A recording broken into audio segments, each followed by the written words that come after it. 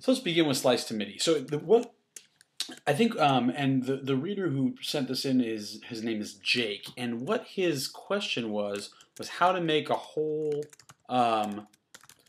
track out of slice to MIDI.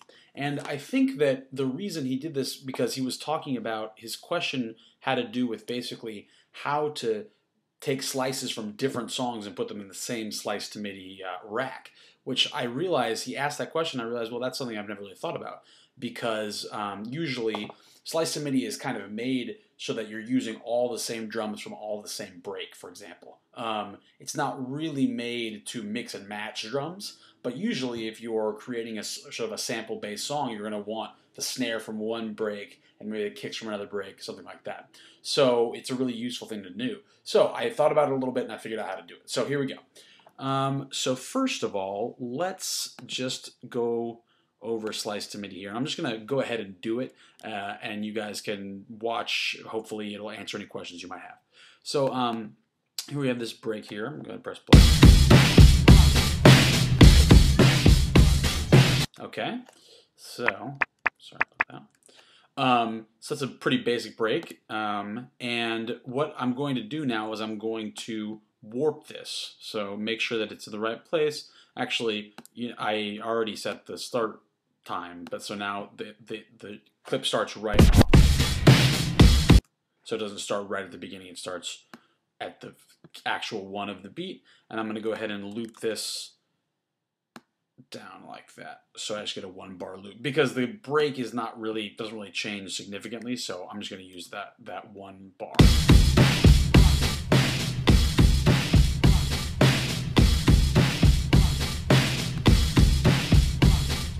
Okay, and then right now what I'm going to do, and this is a habit I got in a while ago, and I'm not sure if it actually helps, to be honest. I think in my brain it does.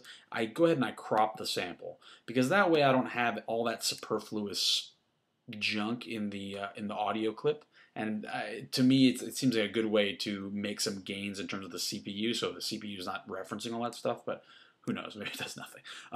Okay, so now I have it cropped down, and then I'm going to do my normal slice to MIDI thing. I'm going to do control-click, and then I'm going to slice to new MIDI track, sorry.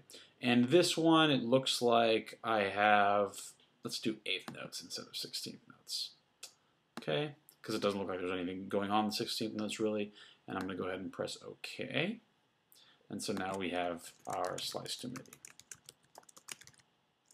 Okay, and if you notice, I'm going to press record here, and I have a launchpad set up, and it should. And here's something, I don't know why it does this, but it really boosts the volume when you slice to MIDI. So be careful to bring it down a little bit. See, you see, it gets really loud, right? So.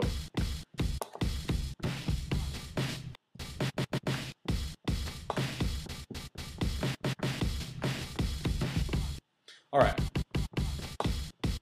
So let's say I have some of those slices that I want to use, some that I don't want to use. Okay, so let's say I'm going to use something like that. Okay, and then I have another break here. Let's listen to that.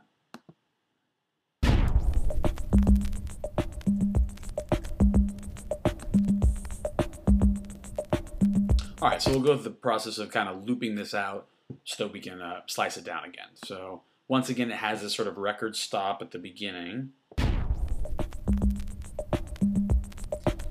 So I usually actually just drag the start of the clip right to the first clean kick drum.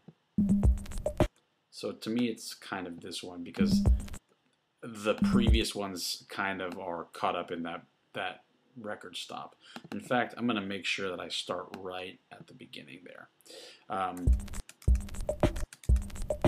So I think that's getting the whole kick drum. So I'm going to go ahead and control-click this, and I'm going to set this as the 1. So now when I press play,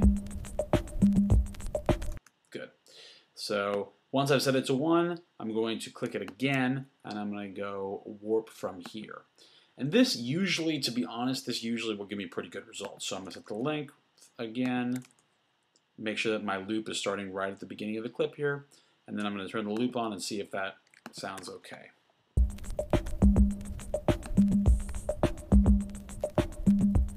All right, and if it's looping cleanly, it's good enough for me. So I'm going to go ahead and I'm going to slice this one onto a new track. So control this thing, and then I'm going to slice a new MIDI track. And you see the default, and actually, hold on, I'm going to slice to the 16th. Let's see. Okay, bam. And you can see the default is that it sets up a whole new drum rack. And this is, I think, what Jake was trying to get around, because now it's definitely difficult to play because you have to sort of decide what you want from each rack, and it could be more complicated to program as well, because then you have to sort of like, oh, I want the hi-hats from this rack and only program the hi-hats on this rack, on this channel, and then program the kick and the snare on another one, or if, you know, God forbid, there's a different kick and a different snare and a different everything from different breaks. So let's go ahead and see what we have in here. So I'm going to go ahead, I'm going to arm this again, and I'm just going to play it, turn the volume down again.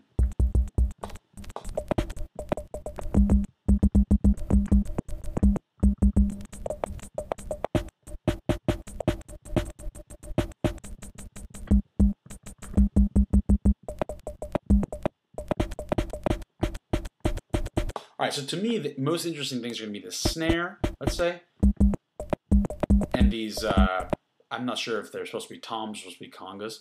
So the good thing that you can do, I realize this, is you can, first of all, rename it. So you can, so I'm, let's say, like, this is sort of like,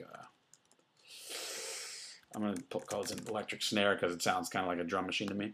And then I'm just going to call this conga 1, and this one, I think, is going to be conga 2.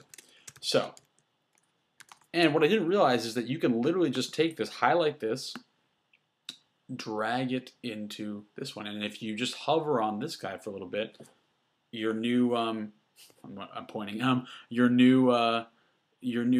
other rack should show up, and you can just drop it into here. So now you can just take slices from a different rack, and basically Ableton's done the hard work. I don't want to do that one.